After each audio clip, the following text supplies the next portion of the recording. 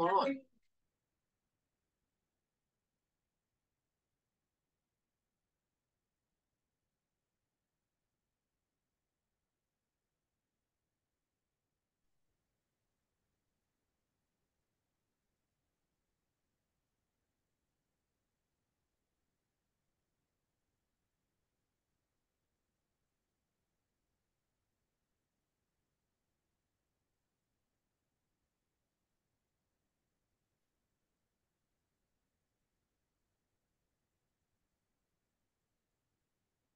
You take care.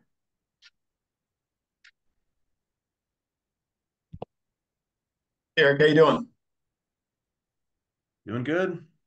Although I was wondering if you sent this case out specifically to give me a headache. Yes, I did. It's Yeah, painful, isn't it? it is. It's tough to go through. That's why I figured today could go really well or be a really a big shit show. So I'm not quite sure which one it's going to be yet, but I figured, hey, we'll take a swing at it. What I figured we'd do is again, like we're not going to try and do what they're doing. We're going to go through it as we would go through it. Take a piece of information and translate it. Yep. And probably because you're going to read so many different things from so many different people. And it's like, well, this person's talking about this and that person's talking about that. And the hardest part is translating it into what we've learned. So the goal with this today is to not get too wrapped up in maybe how they're doing it, but to go through it like this is kind of how we go through it. And we'll look at these same things, we'll just do it in our way. Yeah, Talk I through it. definitely think there's some things that we can look at from a perspective of, okay, this is where the patient's having symptoms. Mhm. This is a particular movement that reproduces symptom A or symptom B or whatever. And, what does that particularly tell us um, as far as what might be causing the pain? So I do think there's some things we can take out of it for sure. But yeah, some of the phrasing they had in here, I was just like, oh my God, I don't even know what they're saying. Yeah. And you have to translate it out. So we'll just stop a second, translate it out. Hopefully, it doesn't confuse everyone too much. But hey, Phil Sizer and Jean Michel Brisby, both super smart people, teach at Texas Tech. John Michel is a program director of another fellowship program. I know him well. I've reviewed his program. Real smart dude. So we're gonna kind of go through it and kind of just kind of piece through it. Guys, ask as many questions as you can because what I'm going to do is I'm going to come in and ask you questions. So be ready. First part about it is this case is about somebody who has multiple level dysfunctions. There's multiple things going on in this person. And the general concept is when I have somebody who has so much going on, how do I take an approach and tease out what I can find from a manual therapy standpoint? And generally, if you think about this patient, if you had the time to read the case, is that if you go from occiput down to basically CT junction is where they went with an active passive resistive exam, then looking at biomechanics, you're basically coming up with your information of what you're going to treat from a biomechanical standpoint. And that's what they've done. They're just approaching it a different way. We'll talk about it from ours. I think here in this first section where they talk about, Winkle and clinically categorizing cervical disorders by locations and symptoms, you know, with each etiology, I think it's confusing because it's yet just another system of how they're looking at the neck. What I want to do is just kind of break it down to say, okay, here's another system, but here's how it always comes back to the things that we're talking about. So a local cervical syndrome, as they talked about there, presents as local neck pain due to either primary or secondary disc-related conditions. Primary disc conditions are going to be pain generators from the disc. Secondary conditions are going to be degenerative changes related from disc degeneration. That's that idea that many times when somebody has a cervical facet, oncovertebral joint problem, there's usually a degenerative process that's driving these structures to bear weight or move with an abnormal axis of rotation. They refer to primary and secondary around the disc. Your biomechanical dysfunctions sometimes are your kind of secondary. Jim talked about that early on, I believe, and Eric probably did too, or I, is that generally for the facet joint, the lumbar spine to start bearing excessive weight or load and start the derangement process, there's usually a disc degenerative process going on that allows that facet joint to bear weight and calls that syndrome, the system breakdown. the cervical or local cervical syndrome is no different. They're just putting a different moniker on it as we see it. So within this, you would see either your, disc dysfunction in your, you know, differential diagnosis or your hypothesis, or you're leading to your mechanical dysfunction as a secondary disc-related disorder. When you hear that symptom, you hear that phrase, it's just about understanding it and what we've been talking about. They're just kind of subclassifying it. It's kind of how you would read it, Eric. Yeah, more or less. I mean, I think that we make things a little easier when we're looking at, we have segmental dysfunction, we have Yes. disc pathology, things of that Mm, sort of nature. And when you're breaking down the classification system like the way that they're doing here, um, I don't know that you're gaining much by doing it that way, mhm. as far as, how you're either diagnosing or treating things, because they don't really reference this later on when they're going through their diagnostic process too much. Yes. So it's just like, okay, if they want to spend the extra time to put labels on it like that, then that's fine. They can do whatever they want. But I'm not seeing a lot of benefit in doing it. Um, but that's just the way they do it. It's not hurting anybody Yeah. other than my head. Yeah. Makes you think a little bit, but why I do this is because it is helpful to understand you're going to see these different things come up and you're going to hear it different whether you're looking at a McKinsey approach or somebody else's approach, or these things will come up in these different ways. And then it's just breaking it down to, okay, what are they really in sense talking about? Like something of this nature is, they'll break it down later on as in like referred pain. It's somebody with basically a local dysfunction without radicular referred pain. And in essence, when they're looking at this local dysfunction, they'll use another subcategory later on to talk about that. And then there's your biomechanicals, your zygapophyseal joints, your oncovertebral joint dysfunctions falling into this category.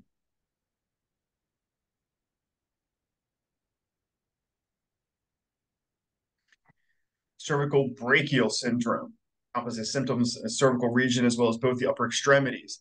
This is a way, I mean, really what we're talking about here is radicular symptoms in a sense. And again, I don't know that they're differentiating, radiculopathy, radicular pain, or somatic pain as well. I'd have to read a little further to see are they differentiating between those. Well, here they're saying if the upper extremity pain is emerging from the nerve root irritation, I would assume that it'd be radicular or neural pain.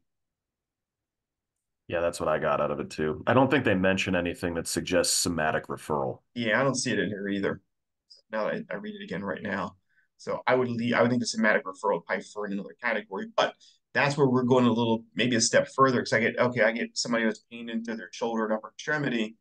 One of the first things I'm doing is I'm sorting, okay, neuropathic, radicular, somatic pain. What am I dealing with here? And that's going to dictate, okay, do I go which structure or area, what's going on? And again, somebody has somatic pain, it can develop into radicular symptoms later on as the inflammation or compression around the nerve progresses. They may shift into one of the other categories. Yeah. I mean, I always look at it from a perspective of the terminology I use is I'll use the term radiating pain and Mm, referred pain, and I use them separately. Radiating pain is something that happens that peripheralizes immediately with movement of the trunk. So whether it's the lumbar spine or the neck or whatever it may be. So you're moving a spinal segment and it immediately radiates pain into the limb. That would suggest more neurological components, right? That would, suggest more compression, tension, inflammation, any of those sort of things that would actually produce radicular type of symptoms into the limb. A referred pain would be more something that requires repetitive stress or sustained stress in order to produce the reference. So, this is the person that falls asleep laying on their stomach with their head rotated to the side, and they sleep in that position for 6 hours and they wake up with pain into the arm.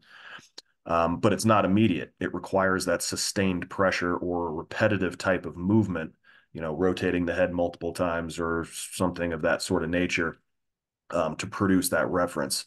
I think that's an easier way of looking at things for, radiculopathy versus somatic reference into the limb, where you can say, well, this is a radiating symptom, something that occurs immediately. As soon as I move the head, bang, there it is. It shoots down the arm.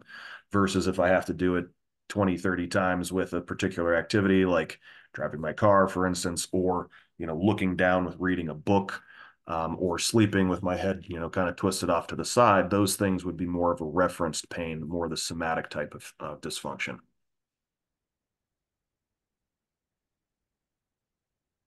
Yeah.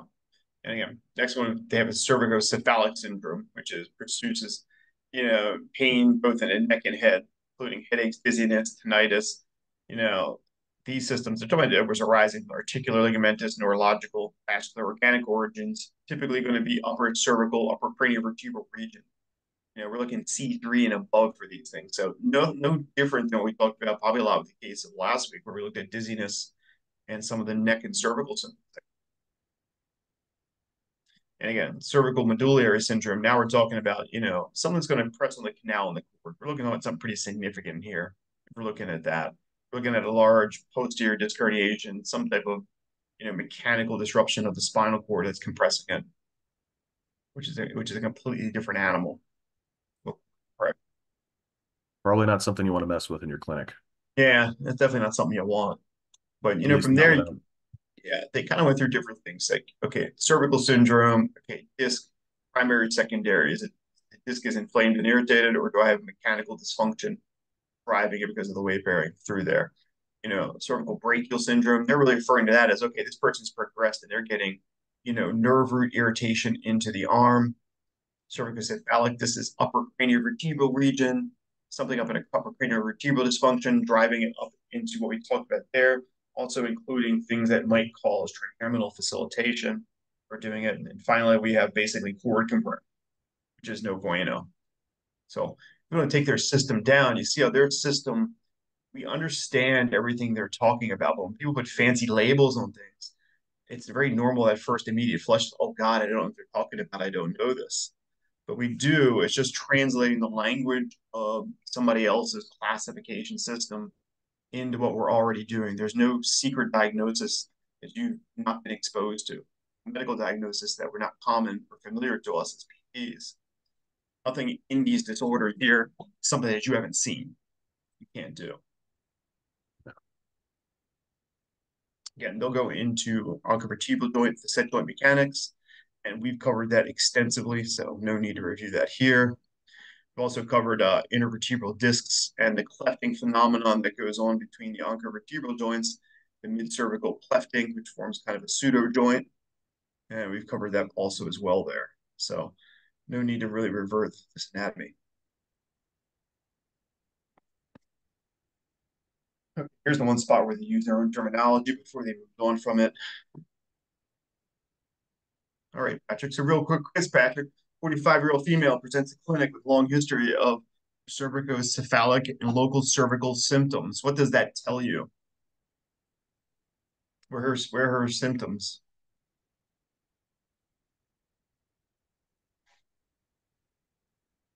Come on, Patrick, you can do it. Do faster. Mhm. I'm here. So that's telling us that the symptoms appear to be coming from the neck. If she's Yep. having local cervical pain as well as the cervicocephalic. Yeah. What about 20-year history of daily headaches? It began the morning that she works and worsens as she progresses.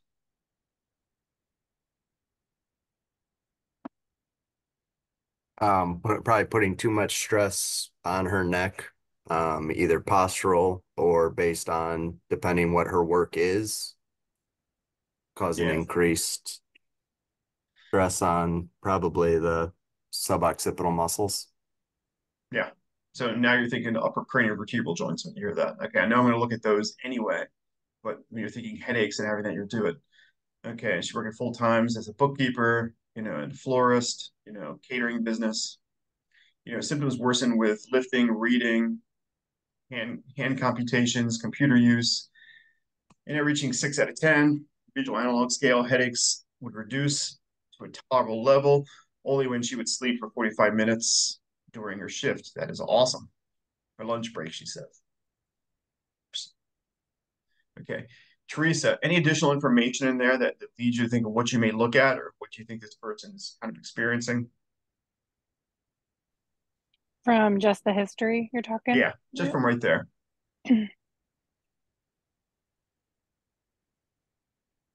I'm not sure I understand what you're asking. It's okay. Kind Like, of this just history that, what am I hey, what do you think? thinking? She has pain with postural things, lifting, reading, computer Yeah. use, headaches when Okay. she's at work. What does that make you kind of think about this individual? Sure.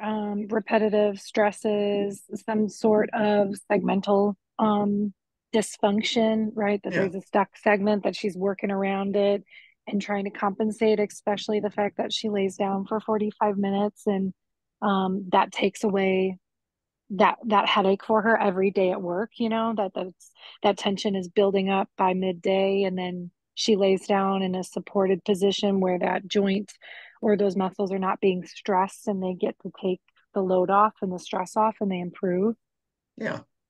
That's essentially it's just kind of taking those simple things. She's not terrible. She's able to reduce the pain with position of ease, which is a good thing in a way, but still we got to figure out how does she sort this so she can be more functional in her day. Yeah, it kind of tells us this is pretty functionally debilitating for her, Mhm. right? Like goes to work, it hurts worse. You got to the point where you have to lay down at lunch and sleep for 45 minutes just to get through the rest of your day. It's pretty substantial when you think about that.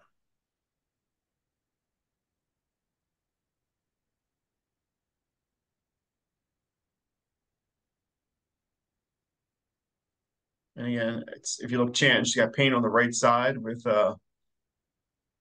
headaches that would extend on the right retroorbital region. Again, what does that make you feel like? You got pain on the right side. Common symptoms would be worse on the right, and the headaches would frequently extend in the right retroorbital region. That consistent with what you'd want to think about with something that might be segmental. Yeah, you're just looking at the upper cervical spine as possibly the generators as far as Hmm. causing the pain. Yeah. So it kind of strengthens that. What's the importance of coupling and uncoupling there? Those two things are coupled. Does that make you feel good or does that make you feel a little queasy? Makes me feel better in the sense of there Yeah. that with movements or and that's all on that one side. It seems like. Yeah. Yeah, by more, if it was a case of trauma, that coupling becomes by more important. But once I hear it here, it's kind of like, okay, it just strengthens the idea that this is, in some way we're going to find something biomechanically. And again, there'll be some portion of muscle guarding, muscle imbalance, all those things will be present there as well. It's in the research, we know it. It's just a matter of also, do we have a mechanical driver that we need to we're coming early on? And doesn't experience any sharp shooting pains, nor experience any numbness in face, upper extremities. Well, a patient did experience dizziness. She did not have drop attack, diplopia, dysphagia, dysarthria. So what are they telling us there, Ariel? What are they trying to tell us anyway? With the drop attacks. Just that whole line. So no facial numbness, upper extremity numbness, no, occasional dizziness, but no drop attacks, diplopia, dysphagia, etc. What is that? Cranial nerves are okay. Probably, Uh, right? There's nothing reported there that would suggest impairment of one of the cranial nerves, right? And what might that suggest if there was some impairment? Sorry, say that again. If there was some impairment, right? So if they did have Yeah. a history of drop attacks or double vision or any of that sort of stuff, what other type of dysfunction in the neck that we're usually concerned with is she Uh, likely not experiencing? a VB VBI. Right. Yeah. And what's the other thing that probably right there in the second line of the patient history that tells us it's probably not VBI? It's a long history of headaches. Yeah, 20 years. She's been experiencing VBI symptoms for 20 years and nothing significant has happened as a result of that. It tends to take you away from something like that, right? It tends to make us think, well, with that length of time, the odds of her having some neurovascular problem um, is pretty slim, I would think, without, especially considering she's had multiple workups, all these different things, where there wouldn't be something that would be suspicious by that stage. So yeah. Um, but these aren't the only potential symptoms that you could have with vertebral artery compromise, right? Dizziness. There's been some reports that suggest that every case of vertebral artery compromise comes with some form of dizziness. But it doesn't tell us anything about type. She does have some dizziness, right? So it's a transient thing. It's occasional. They said it is associated with movement of her head and neck. So that could potentially rule in neurovascular issues. But, they start ruling out these other potential issues, drop attacks, double vision, um, trouble with swallowing, speaking, etc. But there are other symptoms that can come along with that, um, perhaps that are more suggestive of vertebral artery compromise than what they have listed here, right? So dizziness we know is a significant one that's often present with VBI. But what else is there? What else is possible here, Dara? At least, do you have any other potential symptoms that you can run into that you might want to mention here or ask the patient about?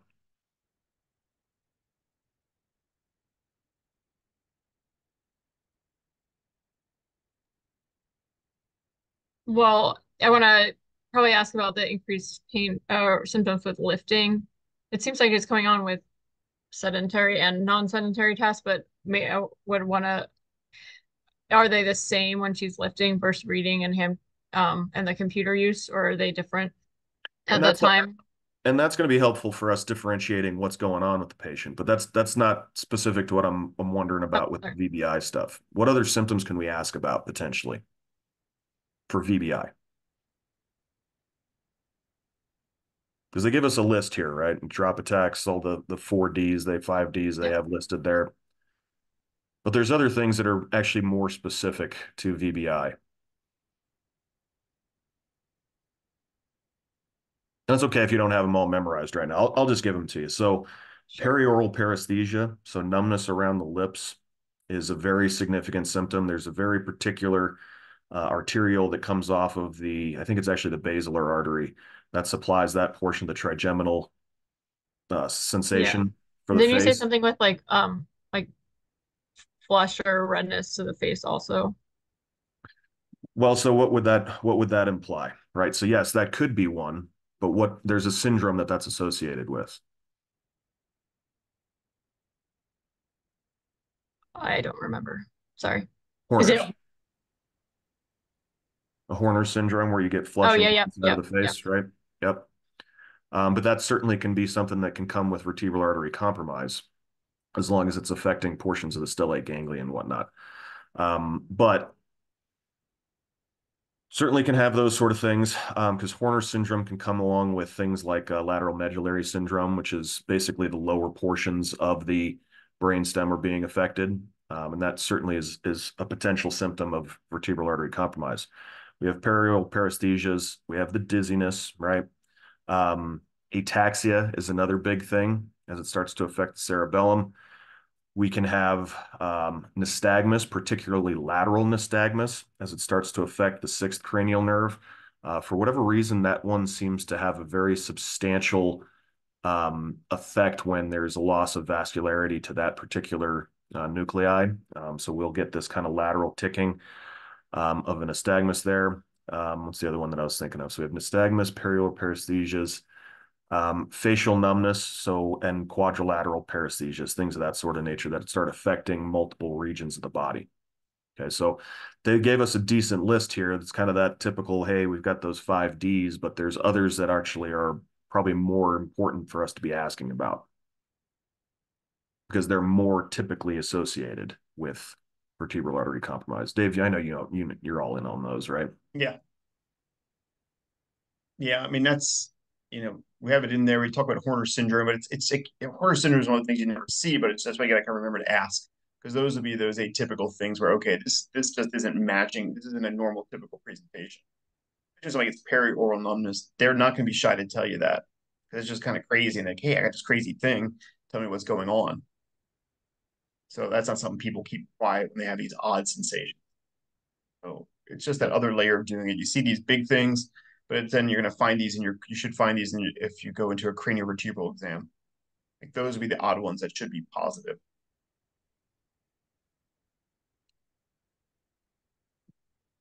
So we go headaches that are kind of well described, originating, you know. Now, what she also describes in here too is that sometimes she gets migrainous headaches, well, which is deep and throbbing. She talks about it originating occipitotemporal region of the head. It's triggered by strong smells, loud noises, creating problems for her in her catering business and busy environments. She reduces medications, prolonged sleep, persists for 3 to 4 hours, forcing her to stay home. I believe also she mentions in here that she also gets the aura and severe photosensitivity. So now you have two different ones. You have a potential cervigenic headache overlaid with migrainous headache. They're giving us. And And this there is, is some suggestion that trigeminal facilitation can actually affect and reproduce migraines as well. yes, Change in correct. vascularity through the carotid sinus is one of the things that kind of suggests that sort of stuff. But it is something that can be affected by, supposedly, at least. It's not proven, but there is some um, theories out there that that's a possibility that those can be wound up even worse from trigeminal symptom changes. Yeah, that's a good point. Is like the migraine headaches overlap with some of the trigeminal facilitation. There's like there's some coactivation. You'll see like when they talk about trying to isolate one thing, the headache, that's typical to migraine. You're going to find it in other types of headaches. So that's when we looked at kind of the tension type headaches, cervigenic, migrainous headaches. Like there was a lot of overlap in what you're going to see. But the aura, the photophobia, photosensitivity is typical of the migraine headache, but some of your same triggers for the other types of headaches will be present in the migrainous headaches as well. And again, in here in the history, they're also going to go over, typical chronic history of mid-cervical pain and pain in the interscapular region. Again, pain more common on the right side, occasionally on the left. Increased with her typical headache syndromes or worse. So you're seeing a coupling of these symptoms as well. Even though they're talking about mid-lower cervical symptoms, they're going to be tied together. You can have a lower cervical driver or a thoracic driver of upper craniovertebral joints that could be present in this individual. And again, you got sharp pain when turning her head to the right. So you're going to see that right rotation going to drive some of these symptoms. So as soon as somebody turns right, Chris, you think what's happening at occiput C1, C2, C3, just to start with. So this person has pain symptoms when they're turning to the right. What is C1 doing on C2? Appreciate lucky dog, you're up. Um, Hmm. the Z joint would be closing on the right. On which joint? C1, Um, C2, C2, C3. C1, C2. How is C1, C2 unique compared to the other cervical joints? Um, just the angle of the facets. Yeah, what are the facets? What's the contour of the right C1, C2 joint? Do you recall how it's different than 2, 3, and the rest of them?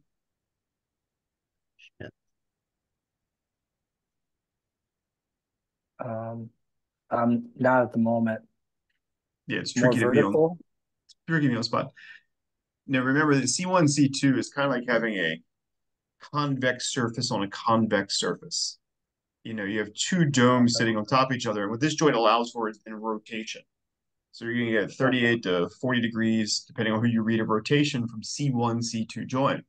So it's not your typical, as he described in this article later on, that joint orientation, your facet joints are going to be oriented more like this in this plane here, whereas you're going to be looking at one ball on top of another ball. My hands aren't great balls. And you're looking at C1, C2 in rotation. So that's what we talk about when we go to the right. C1 on the right-hand side is going to go posterior and down the back slope on C2 because we had that convex on convex shape created by the articular surfaces. At 2, 3, we're going to go into extension of C2 onto C3 at that segment.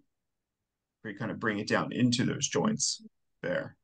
So C1, C2, when I hear that, okay, they have pain with rotation, start to think now it can be in the mid-cervical spine. This can go as low as the thoracic spine, go down in there. But C1, C2, I think of the shape of C1, C2. Can it do that? And then I'm going to take it down. There's other joints. Can it not close, as you talked about, which would be the C2, C3 shape?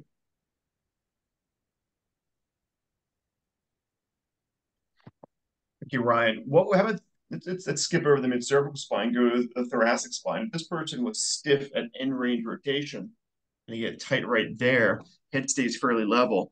Tell me about what's going on at the thoracic spine. What happens at, let's say, T1, T2, T2, T3 segment to contribute to right rotation? Yeah, and that upper thoracic spine, I would expect there to be a similar movement as the lower cervical spine. So the upper thoracic or T1 rotating slightly to the right on T2. Mm-hmm. Yeah. And what about as it rotates to the right, what's relative right facet joint doing of T1 on T2? And what's also potentially happening at the rib or costotransverse joint? Be a relative extension of T1 on T2 on Mm-hmm. the right. Mm-hmm. And then you said the costotransverse joint. Yeah. So it'd be like talking at T1 as it rotates to the right. Mm-hmm. So it'd be a relative left rotation or T1's a a tough one because T1's stiff, but yeah, two should probably be a little more typical. what was that? Yeah. Now I was just thinking like T1 sometimes because it's much stiffer joint at both segments than the second and the lower ribs. There's a lot more stable joint. But it's a tough one to say there in those mechanics. The idea is that the ribs would roll backward and at that point the rotation, the the transverse process is somewhat moving on the rib as the rib is also rotating. But the model is that as I rotate this way, I'm going to get rotation of the ribs, kind of similar to what my nominants would do, going to that right rotation. So at that segment, what we'll be looking at is the ability of segment to translate to the left and rotate to the right, which is what they assessed later in this article, just by palpating the spinous process and seeing could they palpate the two spinous processes separating, because they looked at, and then they also looked at the rib glide in this one and what they did. So It's for another thing that this, gave me a headache, yeah, the way they did it inside, the way and they described it. yeah, I had to read it twice just to get a sense. I know it's going to make sense just how to do it. What we wouldn't typically do is just get on there and do a rib glide. You do superior inferior, but I would do ventromedial dorsolateral glides for the ribs to make sure Yeah. that those ribs have their full mobility. Yeah. So when you guys are looking at the rib, the ring, right? So if we're looking at it from the top down, kind of looking at it from a vertical perspective, as we rotate to the right, we should get this sort of movement, right? Well, everything is going to translate to the left. The vertebra is going to rotate to the right, right? We're going to get that sort of movement. Now, if we have the rib sitting in there, right? So here's our costotransverse joint between my thumb and this and my other thumb here, right? So what happens is as this rotates to the right, we're going to relatively get an anteromedial or a ventromedial glide of that costotransverse joint on the ipsilateral side. Okay. On the contralateral side, then we're still going to be getting this right rotation. Relatively, it's going to be this posterolateral glide that's occurring. So if I rotate right, the right rib should go anteromedial, the left rib should go posterolateral. Okay. That should occur whether I'm rotating with my head or rotating with my trunk. Okay. And those are mechanics we need to know because that will affect things like inspiration, expiration. Okay. And they should match up. If we have a patient that turns their head to the right and they say, yeah, I feel pain in the interscapular region. Okay. That could very easily be a costotransverse joint issue, right? If I ask them to rotate their trunk and they say, yeah, I get that same pain in the interscapular region. So say it's on that right side. Then if I ask them to take a deep breath in, they get nothing. But if I ask them to take a long forced breath out, they reproduce it again. Now I'm pretty confident that I have head neck rotation, trunk rotation, and expiration, so a ventilatory mechanism. Pretty comfortable saying that that reproduction is going to be due to costotransverse joint problems, irritation, damage, maybe even subluxation, something of that sort of nature. Coupling those three things together, when we start to make those types of bundles of type of movement patterns that give us reproduction of symptoms or limitation of movement as well, it points us in a particular direction, right? We like those things because it increases the probability that we're looking at the right thing. Does that fit? You guys okay with that? I know we've been talking about that a little bit on and off since the third module of the thoracic module. Hey, Eric, just to clarify, so if I'm rotating right, I am rib is technically kind of externally rotating anterior lateral, correct? No, be anterior medial. Anterior medial, excuse me. Yep. Okay. So if you're talking about the same side rib, right? So if I'm rotating right and we're talking about the, say, the right second rib, Yeah. so we'd be getting anterior medial glide at the costotransverse joint. Okay. Relative. I thought you said it differently, but I'm probably heard that wrong. I'm sorry. Yeah, I hope not.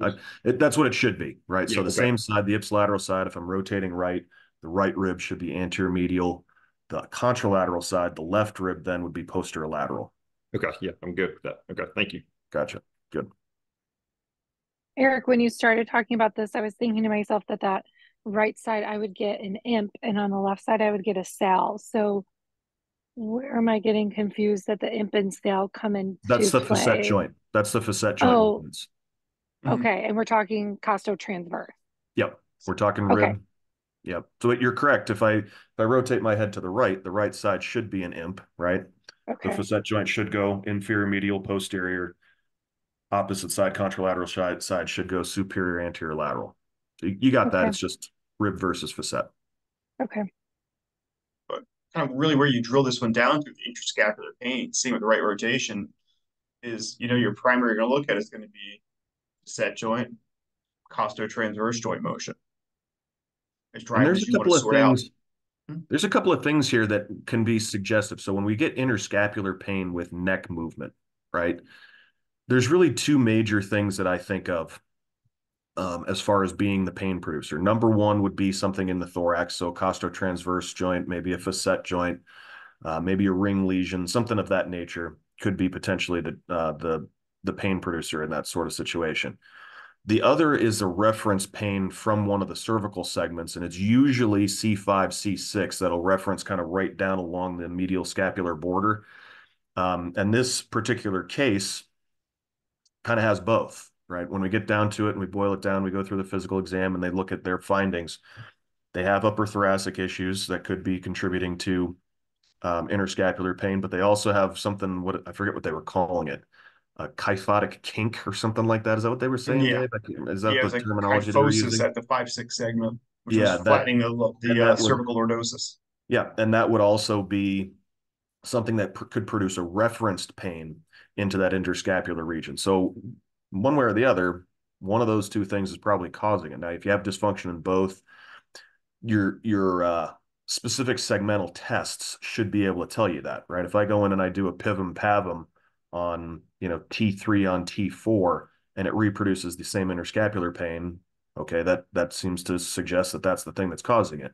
If I do the glide on the ribs, anteromedial, posterolateral, whichever one we may be suspicious of, that reproduces it. Okay, there we go. If I go up and I do a translatory pivum or a more specific gliding pavum of C5 on C6 and that reproduces it, okay, good. But we should be able to tell these things with our segmental tests in order to tell us which one is likely to be able to alleviate that interscapular pain. And this person's dealing with multiple things, right? When we get to their physical examination, they're going through active range of motion testing. It's like, well, if I side bend to the left and rotate to the right, I get a pain in one area. If I side bend to the right and rotate to the left, I get a pain in another area.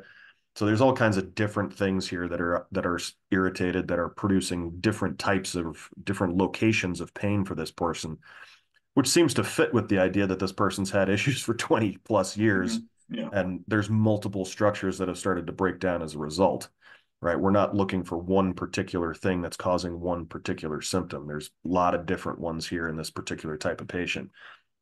And these patients will walk through your door. You'll see patients like this. I see patients like this all the damn time. And sometimes it's frustrating because you want to try and simplify things, but it's not always that easy to do that, depending on where things have started to fall apart for them. Yeah. Maybe I glazed ahead. over it, but did they go into shoulder strength much, or did they only go into cervical strength when they were doing some like motor testing? I don't remember seeing anything about motor testing. The problem that I have with most people's force output testing that they do is they don't vary it the way that we do, right? So, and they probably aren't doing it repetitively looking for neurological weakness, right? So with fatigability. So a lot of times I'll gloss over that stuff anyway. They'll say, "Oh, there's no signs of, um, you know, segmental weakness or something of that sort of nature," but it doesn't.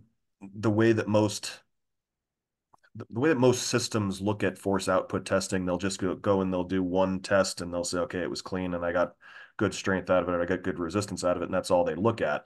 Where we kind of know at this stage, after going through these various modules, that we have to do repetitive testing to look for fatigability. We have to do velocity dependence testing, looking for facilitation, and breaking local weakness or pain inhibition, things of that sort of nature should come up right away with probably the first test that we do for it. So sometimes it's pretty easy to gloss over some of the force output testing stuff when you're seeing cases like this that are written up because they don't do it the same way we do. But I really feel that muscle testing, or if you want to call it strength testing, I tend to call it force output testing because it's variable in how we're looking at it or what might be causing the deficit. I think it's one of the best tests that we can do. I mean, especially for the lower quadrant. I think the lower quadrant, we really find a lot of stuff with that. I think sometimes with the upper quadrant, it's a little difficult because of shoulder girdle problems and things of that sort of nature, being able to find good anchor points and whatnot. But I really think it's a very important test that we do. But I do think they mentioned it, but I think it's a brief, like one sentence thing that they said, we didn't see anything segmental suggesting, neurologic weakness or anything like that. I was surprised by that. I find this case specifically was a little bit more extreme, with the chronicity and intensity of the headaches, like having to take a nap every single day at work. But I find this so often in my middle-aged females with that like bra strap line pain that goes up that periscapular area to CTJ, and I guess her pain was a little bit more like upper cervical, but and these females are just like so weak in their shoulders. They have no strength, nothing supporting their neck. And all they have to do is strengthen the hell out of their shoulders and it fixes all their problems. Mm-hmm. Think about it. You think it's really that they were made stronger, or do you think you improved and facilitated their patterning? Both. Oh yeah, totally. It's probably all Yeah. encompassing, and I'm still mobilizing all of their unco joints when I'm doing Yep. all that too. So Yeah. who knows which one it is, but Yeah. I just thought it was interesting they didn't take that into factor in testing. I bet she probably looks like you're describing, and they put enough information in there just to rule out neurological weakness. They didn't include information on exactly what you would see, Teresa, which is, I think, exactly what you would find. Yeah. And some of these things you have to even reposition the shoulder girdle itself, right? Because we've talked about this idea of regional inhibition. I think it's a term that's not really in any of our, unless it's stuff that I've written up, but it's not in a lot of the curriculum stuff and it's not in a lot of the literature. But the idea of not having a good anchor and not having a good foundation to base some of these strength tests off of, because if we're sitting here, with the arm in a 90, kind of this neutral position at the side, 90 degrees of the elbow, and we're doing rotator cuff strengthening to look at 5 or 6, or we're doing deltoid testing in that position, looking at 5, and basically it's a very neutral position. We may not get the same type of breaking regional inhibition that we would get if we're testing things out here, right? Because now we've forced the shoulder girdle to alter its position, and we force it to try and anchor better with the arm away from the trunk, right? So we may get false negatives when it comes to some of that force output testing if we're doing those tests in this very neutral, very kind of unloaded type of position for the shoulder itself. So I do, you wonder about that sort of stuff especially when you're looking at literature like this, and it's just like, well, what position are they doing these tests in?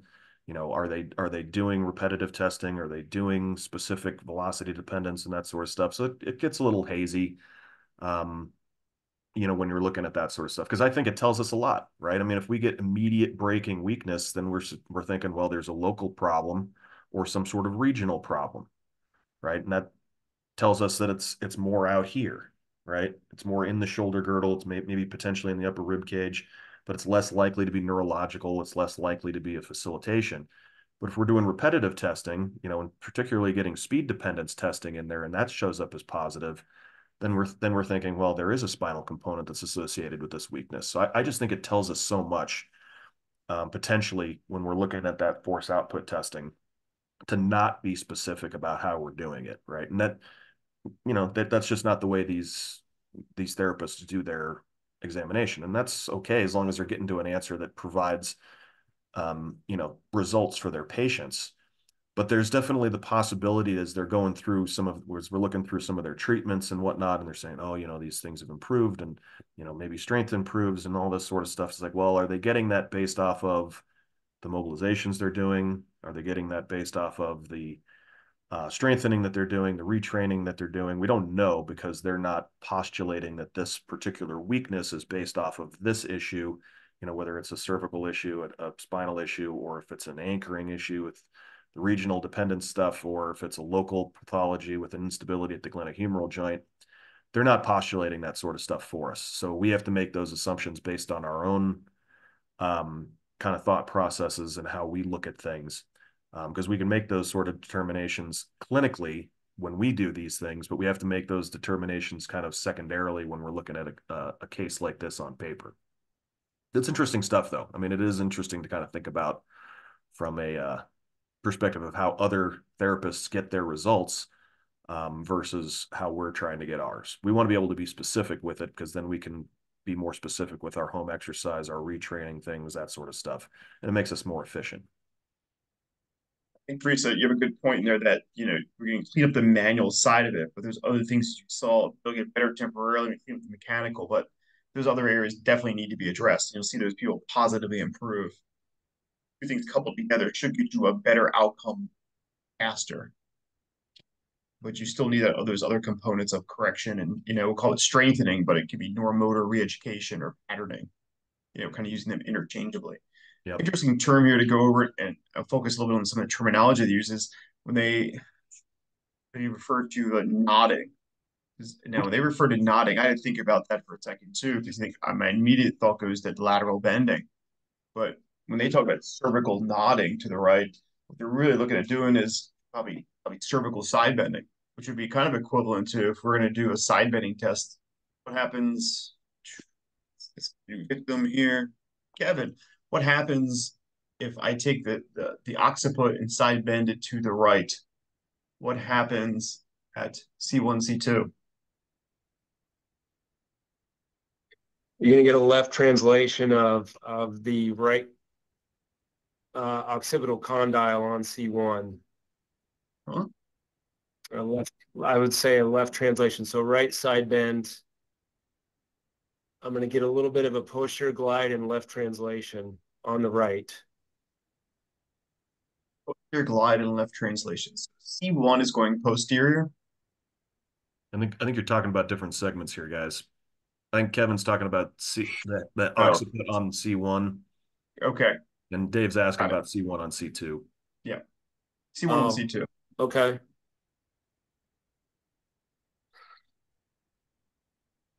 Yeah, I think that kind of convex on convex, I think C1 is probably going to go anterior.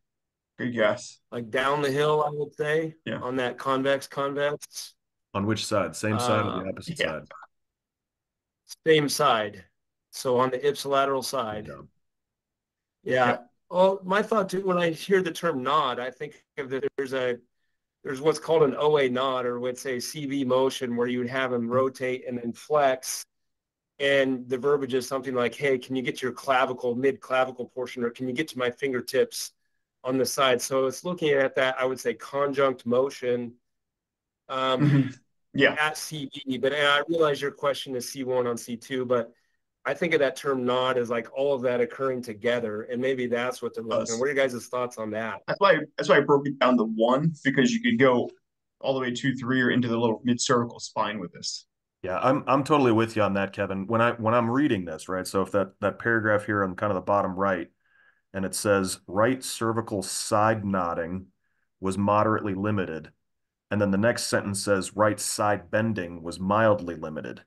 So they're clearly looking at these as two separate things, right? So side nodding to me suggests, that's C0, so that's OA joint occurring here, right, at the CV region, versus side bending being the thing that occurs all the way down into the cervical spine. So I agree with you that would make more sense to look at it from the OA perspective, because knowing that the AA joint, when we're looking at nodding of the head, it's pretty negligible. There's almost nothing that occurs at the OA joint, or sorry, the AA joint with flexion extension. And that's why we use things like combined motions of the upper cervical joints to differentiate between OA and AA movement dysfunctions, right? So if I have a limitation of right rotation and I nod my head and that limitation gets worse, I'm suspicious it's an OA issue, not an AA issue.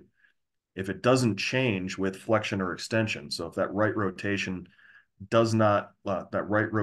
limitation doesn't change with flexion or extension of the head, I'm suspicious it's going to be the AA, because it doesn't change much. It's like an uncinate joint, right? It's like a U joint.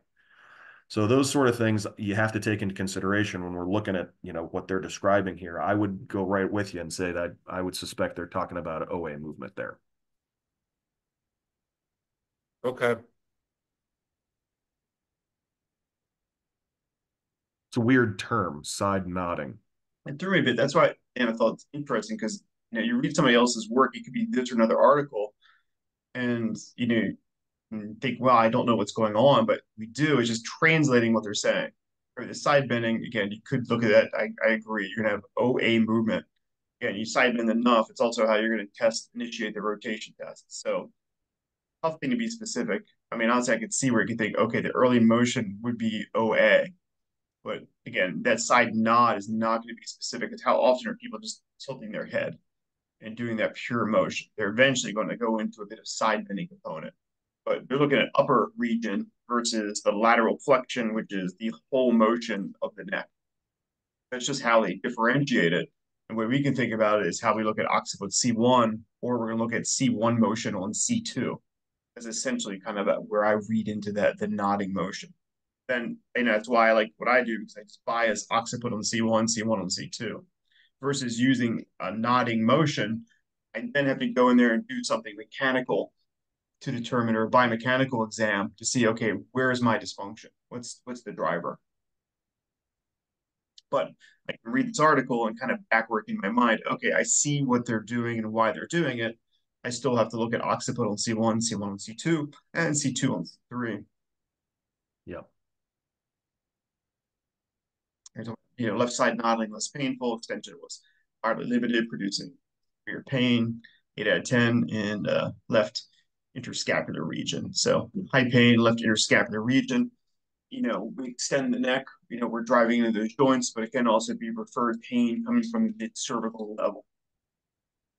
Back in there, we talked about like Ploward's area. Two things at that point I'd be sorting. Is it a mechanical dysfunction that's in that area, or do I refer to segmental pain?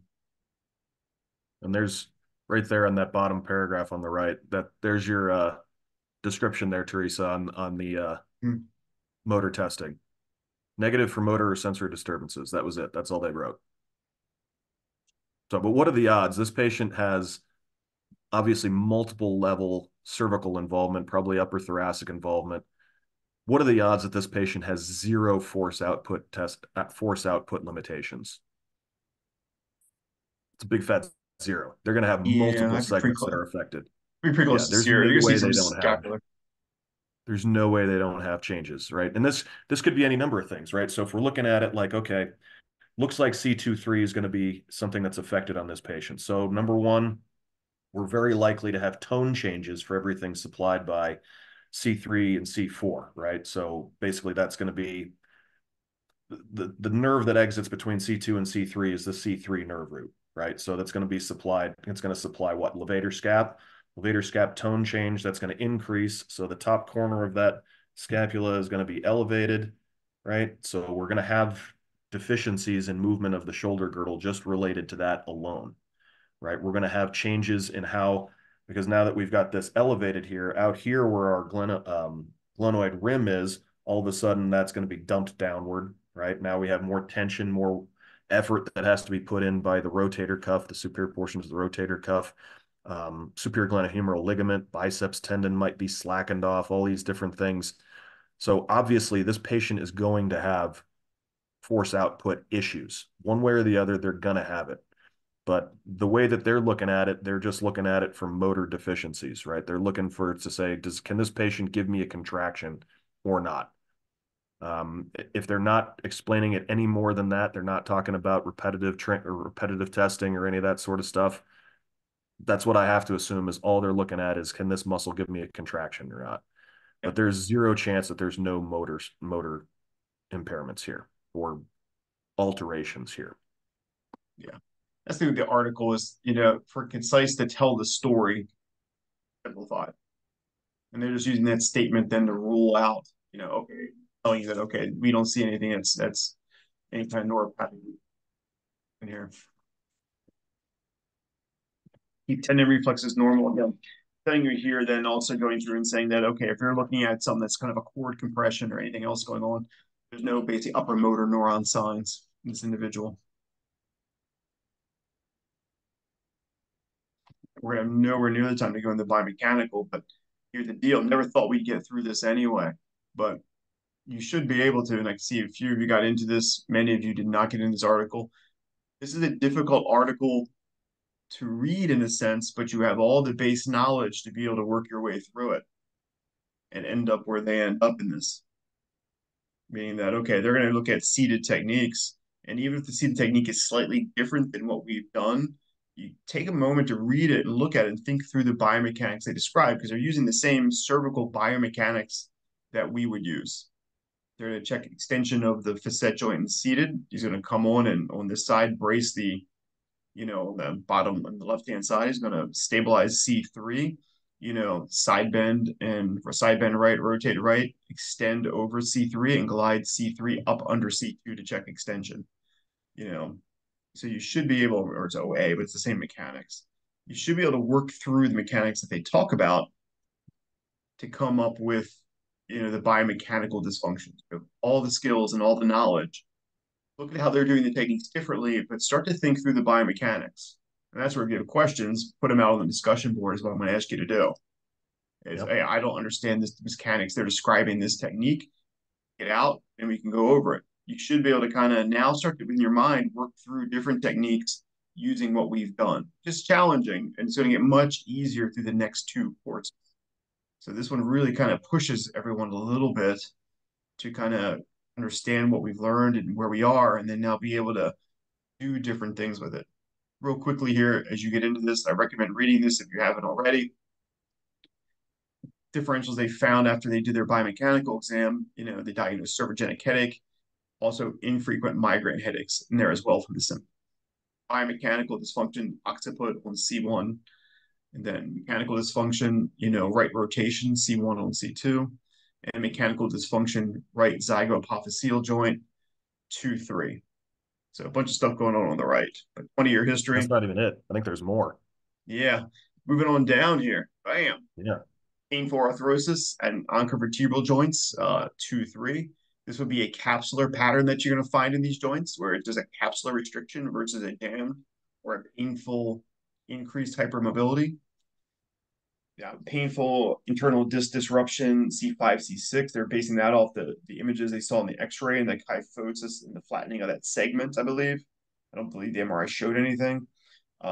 Mechanical dysfunction, right rotation, T2, T3. So here we're getting that right rotation, that interscapular pain with that right rotation. Biomechanical dysfunction and traction, right costotransverse joints, ribs, 2-3. So they use the seated glide technique. Set it up differently than we do, but when you look at the end result, I think they're doing a posterior lateral and a ventromedial glide. They just do it with setting up the head position and position the joint in seated. Right? We tend to do it in prone, or we tend to do it mechanically with movement, rotation, arm elevation, or trunk. Yeah, I disagree with their mechanics on their rib mobilizations because they were fixing the left side transverse process to produce a posterior lateral glide. And it's just like, well, no, that's going to rotate the rib this way, and you're trying to do this. You're putting it into the same moment. So yeah.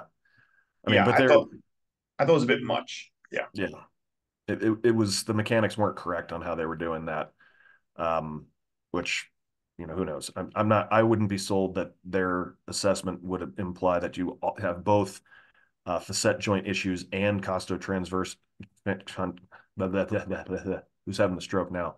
Costotransverse issues in the same segment all at the same time. That seems unlikely. It's more likely it's just one, and the other is being adapted to, and that's why it's given them that abnormal end feel. But their end feels were all over the map too. It was like they described them as hard or stiff. Not actually describing what tissue it was that was limiting the movement. Um, so it was just little things like that. And but you know what? Their patient got better, so I guess things worked out. I mean, granted, it took them 3 months and 24 visits to get them to that situation, but they spent, I think, 8 visits doing just interferential and things like that to start out with. So it's just like, well, you kind of wasted 8 visits right off the hop there by doing that stuff only. 10 visits. So Hmm. yeah, it was a long time of that sort of stuff and stretching, which, when we talk about stretching stuff, I look at it from perspective of if we're dealing with muscles that are tight because of abnormal mechanoreceptor input, so that would be probably the scalenes, or facilitation with the levator, et cetera. We're fighting the central nervous system with that, and we're going to lose. So there's just no point in doing any of that type of stretching before you take care of the articular problems, because you're just gonna you might get it to loosen up a little bit, but it's going to go right back there because that neurophys input that's causing that to be tight in the first place is still there. And unless you take that away, you're not going to get any improvement with stretching. So there's a lot of stuff there and how they went about doing their original treatments that I don't agree with. And we can talk more about why that is going forward. So Yeah. not to waste any more of Yeah. anybody's time. So if you have an opinion, if you want to go further, this one's fine. You can do it on your own. At some point, I was going to get into what nobody feels like probably really diving into, but it'd probably be good to put some TMJ in here since we tend not to be able to get to it in detail. I What's have your opinion? videos of that too, if you want me to send them to you, Dave. If you have videos of that you may have for that, kick it over, and that may be good to do. And it won't go heavily into making you a TMJ expert, but to be able to tie the cervical spine to the TMJ and understand a basically a cursory TMJ screening procedure at some point may be good. Yeah, I have videos of that stuff. Mhm. So I can upload that onto the Dropbox too. That may be good. That way, Easier than emailing them. yeah, it's better than trying to either you get the cervical course and you can spend time somewhere else, and or if not, it's easier to introduce them to cervical course because you don't have to teach it outright. Well, and it was tough for a couple of years during COVID. We didn't get a chance to do it because we couldn't take off masks and all that stuff. And so Yeah. getting hands in people's mouths, it's like, yeah, we're not allowed to do that. So here's some Mhm. videos. So I have those. So if we Mhm. need them, we can use that stuff to do TMJ. All right, good. Hopefully that wasn't too painful for everybody. Just for me. Yeah, I'm reading it. but Real quick, Dave, should I plan on doing being there in Chicago in July?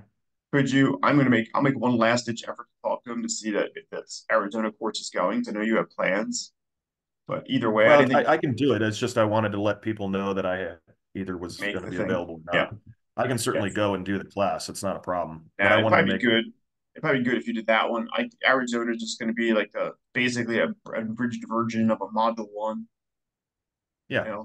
We're I'll doing just plan so. on that then. I'll start making my Yeah, arrangements to get out there for that. that's cool. Thanks a lot. I appreciate it. Not a problem. All Happy right, to do it. all right. All Take right. care, Eric. Talk soon. Yep.